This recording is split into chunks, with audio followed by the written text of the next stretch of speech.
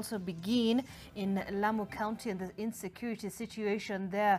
Kevin Mutai is on standby. Kevin, a very good afternoon to you. We understand that yesterday evening, gunmen killed about 2 people in the Juhudi Marafa area, and of course, several houses were also torched. Just give us an idea, a picture of exactly what the situation there is on the ground. Well, good afternoon, Zainab. I understand that tension is still rife in that particular area. That is in a village near Kibaoni in Lamu County, following the death of 2 people who were attacked by gunmen on Sunday evening after the armed gunmen advanced towards a residential area and started spraying bullets. I'm being informed that they also looted personal items before the authorities intervened. Remember, that particular region is currently under tight security and tight security surveillance for that matter, as the security forces join hands to try and flush out these criminal elements who've been hiding in the vast Boni forest. We are being informed that 2 people died yesterday, now adding a total number to 13 people who've so far been killed as a result of the spate of attacks that has been witnessed in the region. Remember, just the other day, 4 GSU officers were also killed by suspected members of the Al-Shabaab group after the vehicle they were traveling in was torched, and the 4 officers died.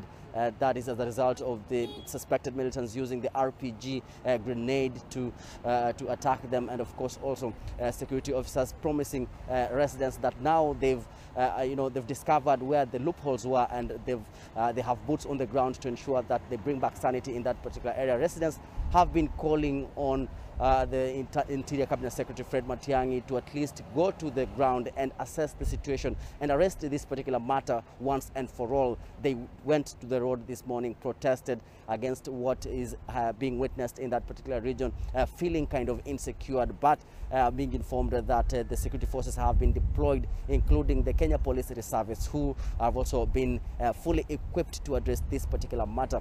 This kind of situation is being coordinated by the Regional Commissioner John Elungata, who is also the chairman of the Security Committee in the Coast Region. Elungata today summoned all the leaders from Lamu County and held a meeting in his office here in Mombasa. We saw Governor Fahim Tuaha accompanied by members of parliament and the senator and the woman rep, among other key stakeholders in that particular region, to try and find a solution on how to address this Lamu insecurity in the region, because what they're saying is that it is threatening the development that the government has installed in that particular region. Even residents have been leaving their homes, running for their safety, claiming even their businesses have been affected as a result of these attacks. And this morning we interviewed the regional commissioner, and this is what he had to say concerning yesterday's incident. There was a lot of tension in an area called Juhudi and Kamkunji in Majembeni location and near Kibaoni. And in the process, a lot of people left their homesteads and came to Kibaoni, where we have sheltered them in a school nearby. But by this morning, I think a lot of them began going back, and we want to assure them that the military, as well as the police, have put in place mechanisms to ensure that those who are really in isolated places are protected, and that there should be no issue of worry, because we have discovered where the loophole was and we have sealed it. There's reports that 2 people died yesterday. Indeed, there were 2 people who died yesterday in the process of escaping from those attackers. Like I've said, a loophole was identified, which the attackers exploited, but that has not been sealed.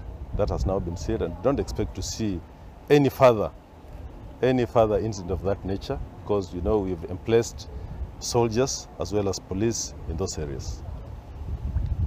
Okay. Any arrests so far? I think I will get back to Lamu to find out whether there have been any arrests, but the county commission is here. I think when he gets back, we'll be able to update you. Okay. Yes. Zainab, those spreading hate and incitement via social media platforms have also been put on notice as they remain to be a target of the security forces in that particular region, as they're also contributing to people fleeing their homes for fear of being attacked.